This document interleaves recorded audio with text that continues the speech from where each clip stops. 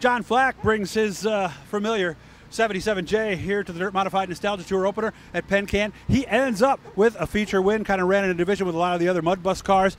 John, congratulations. Got to feel great to start the year this way. Yeah, thank you. I had a great time here. The track was awesome. The people were great. I just had a great time. I'm glad I came. Remember, like and subscribe. Subscribe does not cost money, guys. Just hit that little bell, and it'll let you know whenever we're doing something. And, of course, for people who don't know, you are part of the Flach family that we hear about over in the Capital region, right? Yeah, I'm Keith's dad. I raced in the 80s. My dad raced in the 60s.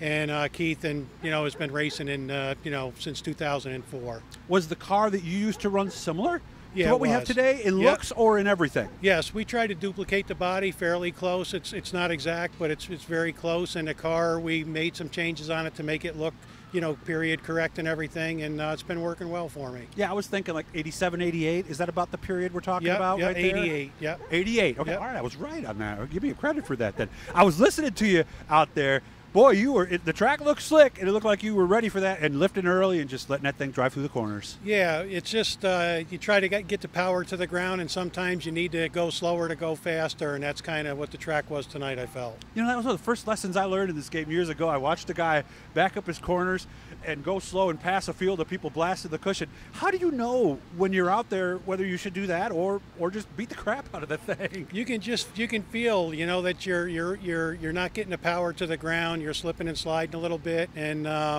you just got to move around a little bit, find a little better line, and slower is faster at some tracks. And even though it looked like it was slicker, I know sometimes with rubber down, was there more grip in the feature or more grip in that heat earlier? Yeah, there was more grip in the feature afterwards. It was a little bit too wet in the heat race.